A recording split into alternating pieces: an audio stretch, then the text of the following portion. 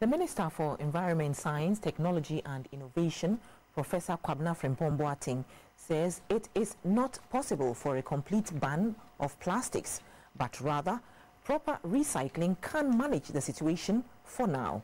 In an interview with GBC 24, Professor Frimpong-Boateng says some plastics such as grocery store bags, plastic cutlery, plastic straws and chewing gum can be completely banned.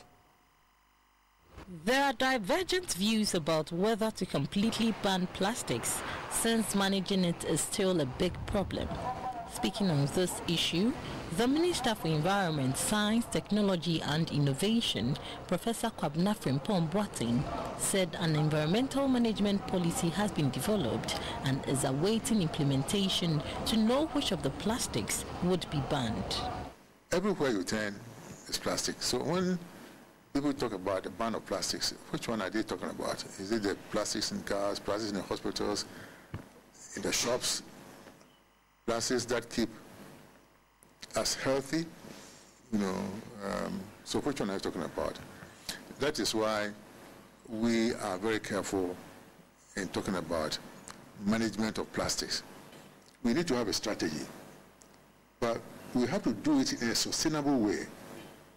Do it in a way that it will not affect our economy unduly.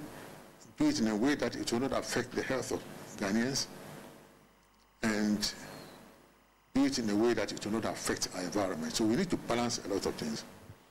So we have to encourage these recyclers of the different types of plastics. Ghana currently produces over 5,000 tons of polyethylene terephthalate (PET) bottles. About 70,000 of these bottles are being produced and used monthly. These bottles are disposed of indiscriminately, choking gutters, affecting aquatic life and causing flooding.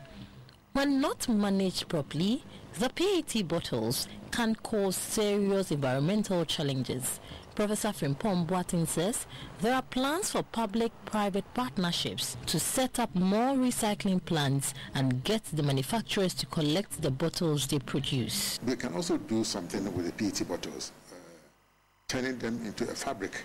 So we can sew shirts or mat or some form of covering for spaces with them, and we are looking into all those things. And here again, we need the private sector that will take up that business. Asked about the 1 billion Ghana cedis that has been accrued from the 10% environmental levy paid by sachet water producers and plastic manufacturers, Professor Frimpong-Boateng says he will speak with the Ministry of Finance to locate the said money, since the collection of the levy was not done by his ministry. I have my doubts. Whether here we have 1 billion cedis sitting somewhere, nobody knows about it. So we'll find out. And when we find out, all the stakeholders will meet together and see how best we can utilize that money to make sure that we clean the environment and recycle the plastic that we have.